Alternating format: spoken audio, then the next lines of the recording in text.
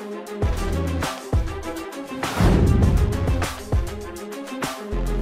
fans, it's time for another edition of Mac Weekly. I'm Megan Clementi. It was another busy week of action on the hardwood, so we're going to kick things off with Wednesday night, when Akron traveled to the Convocation Center to face Eastern Michigan.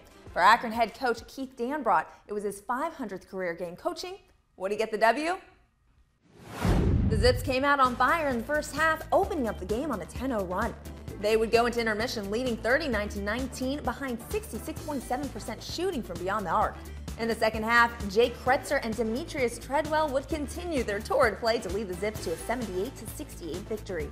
Kretzer would score a career-high 25 points, while Treadwell would finish the evening with 18 points, 11 boards, and a career-high 5 block shots.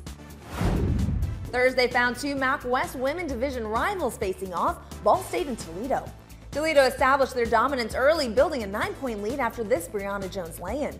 The Rockets held one of the best three-point shooting teams in the conference to 23.5% shooting from the field. With their strong defense and solid play from junior Inma Zanagara, Toledo cruised to a 73-61 win. Zanagara finished the contest with 16 points and 4 assists. The Ball State men were also in action on Thursday as they welcomed the Buffalo Bulls to the John E. Worthen Arena. This game was a back-and-forth affair as this contest featured 15 ties and 10 lead changes. With less than 50 seconds left in the game, Ball State's Franco House hits a J to put the Cardinals up 69-67.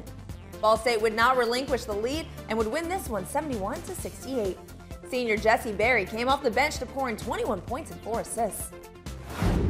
In Eastern Michigan's second game of the week, they hosted Ohio, and they came out determined to have a different result from earlier in the week. Jalen Ross finds Glenn Bryant, who drains the jumper, and Eastern Michigan builds a 9-point lead. The Eagles would enter halftime up by 8. In the second half, the Bobcats turned things around, and with a minute 36 left in the contest, Maurice Endor ties the game at 55 all. Then, with less than 30 seconds remaining in the game, Willis for the lead for Ohio. Ohio wins the game 58-56, with Endor leading the way with 7 points, 14 boards, and 2 blocks. In Sunday's men's action, Kent State and Toledo battled on the hardwood. We pick up the action late in the second half, and the game is tied at 70. That wouldn't last long, as Justin Drummond finds J.D. Weatherspoon, who finishes with the emphatic flush. Not to be outdone, Kent State's Chris Brewer finds Khalik Spicer, who also knows how to finish. The Rocket lead is now cut to 2. Julius Brown with the lay-in with 16 seconds left in the game, and Toledo would go on a win 81-78. Every week we take a look at the top players, and this week is no different. Here are the men's players of the week.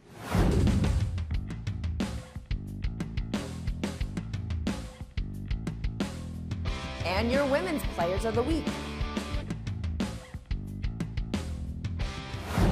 That'll do it for this edition of Mac Weekly. Remember, for all the latest on your favorite Mac teams, stay connected to mac-sports.com.